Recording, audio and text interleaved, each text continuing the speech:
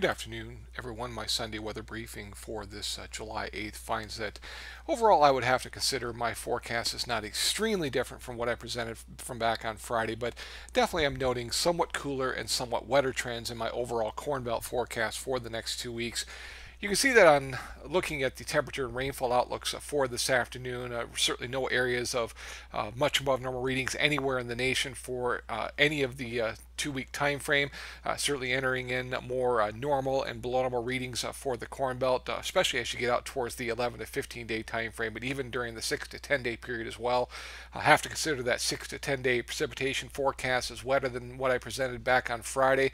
Still a lot of below normal readings with regards to precipitation in the 11 to 15 day time frame, but as always, I think that forecast in general might have a too dry trend to it. As far as the QPF discussion is concerned for the 1 to 5 day time frame, no real disagreements versus what is shown. Note that the bulk of the rain that is shown for the Corn Belt is going to be occurring late in this period, so this is a map that can certainly change a lot in the days ahead. Overall considered as a map that is probably overdue in coverage, but probably is underdoing what could be some localized better rainfall amounts than shown. Then for the day 6 to 7 time frame, I think that this map is in general kind of a blend between a wetter GFS model and a drier European model. More than likely it is a forecast that is going to be changing a lot in the days ahead. Temperatures for your Sunday afternoon, nothing real big in the way of heat anywhere, especially to the east of the Plain States. Note that fairly mild temperatures seen on this Sunday afternoon for a big portion of the Corn Belt, as well as the Mid-South and Southeast, with most of that area seeing temperatures as of 4 o'clock in this Sunday staying below the 90-degree mark.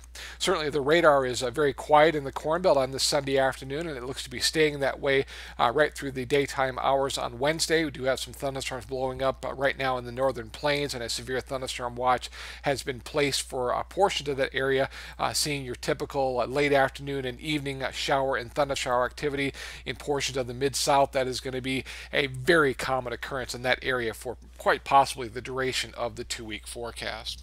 As far as your rainfall forecast through 7 o'clock in the afternoon on Wednesday, again, the quiet look of the Corn Belt radar on this Sunday afternoon is something that is going to be dominating the look of the Corn Belt right through Wednesday afternoon. Note that model agreement is very good that big portions of the Corn Belt from now through 7 p.m. in the day on Wednesday is going to be seeing nothing in the way of rainfall. Anything that is seen in the Corn Belt during that time frame mainly going to be in the far southeast. That would be mainly with regards to afternoon and evening showers in that area for tomorrow afternoon, and again on Tuesday afternoon.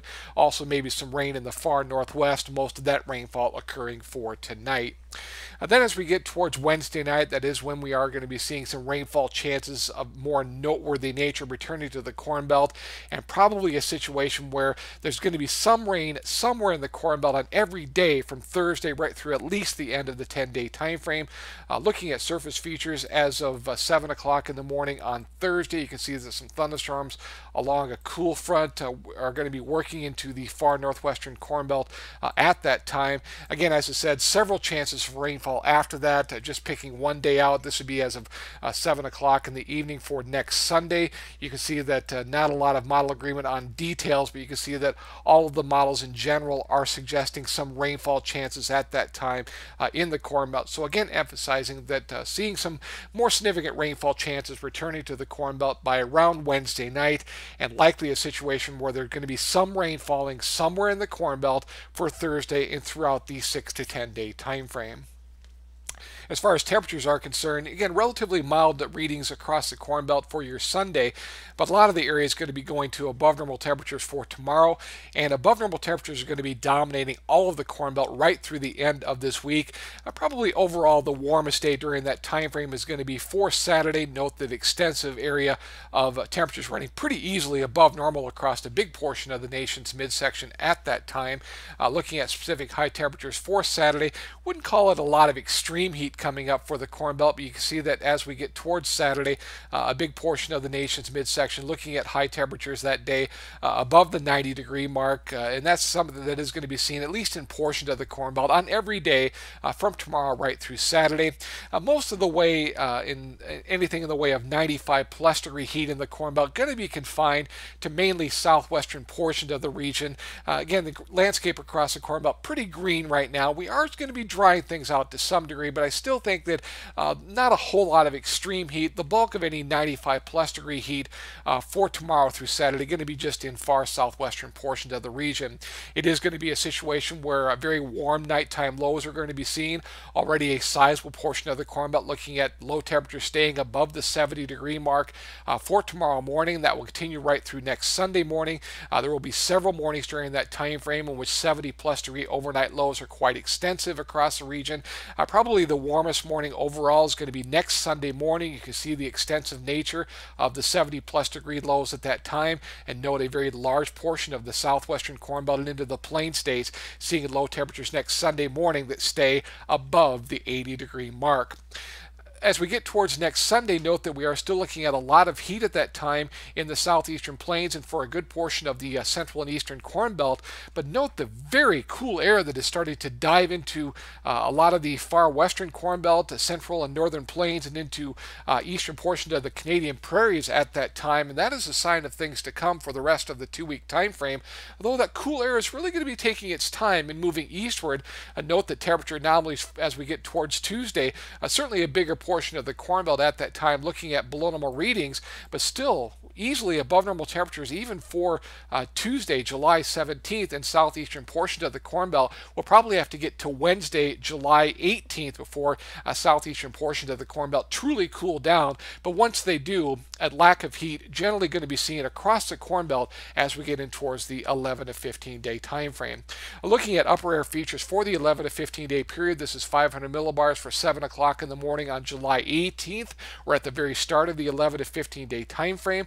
Note that any dome of high pressure at that time taking up its normal southwesterly U.S. position, and we have a northwesterly flow in the Corn Belt at that time. Remembering that most of the rainfall in a northwesterly flow would be occurring between the 582 and 588 height lines, or just south of there. That would put a big portion of the Corn Belt in the bullseye for the potential anyway for some rainfall activity in that northwesterly flow aloft. Looking at 500 millibars as of the end of the 11 to 15 day time frame at 7 o'clock in the morning on July 23rd.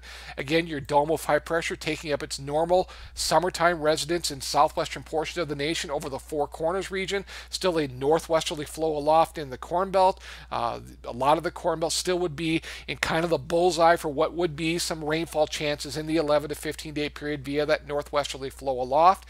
Again, I'm going with the models in the 11 to 15 day time frame. The models themselves not especially hopeful for additional rainfall in the 11 to 15 day period, but as always in that northwesterly flow aloft, it is always my fear that the rainfall pattern turns out to be wetter than the models would initially suggest.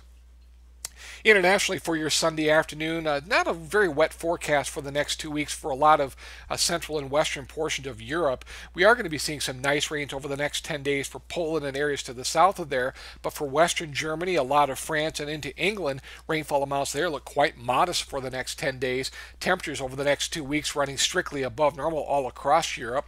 For the summer row crop areas of the former Soviet Union, looking at close to normal rainfall there during the next 2 weeks.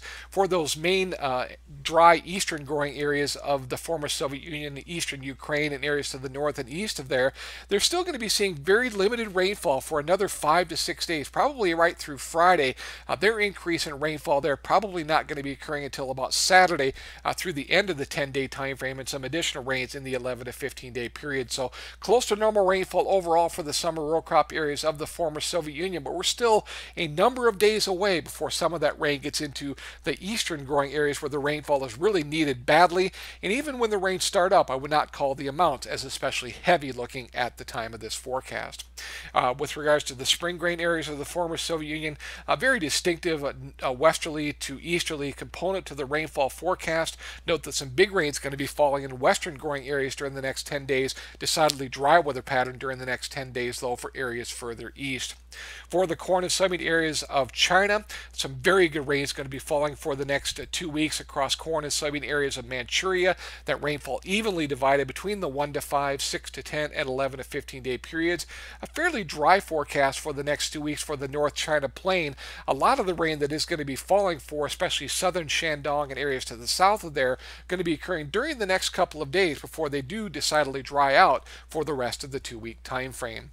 For the Canadian prairies, better better rainfall chances in more northeastern portions of the growing area for the next 10 days versus areas in the south and west. Some of the northeastern growing areas seeing some very nice rains, while the far south and far southwest looking at fairly minimal rainfall amounts during that same time frame.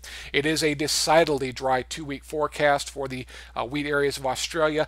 Big portions of the Australian wheat growing areas seeing nothing in the way of rainfall for at least the next 10 days. Pretty decent monsoon in India for the next 2 weeks, and that would be especially the case for those key oilseed and groundnut areas of Gujarat, far southern Rajasthan, Madhya Pradesh, and a decent portion of Maharashtra. That's what I have for your Sunday afternoon. We'll talk to you again tomorrow morning.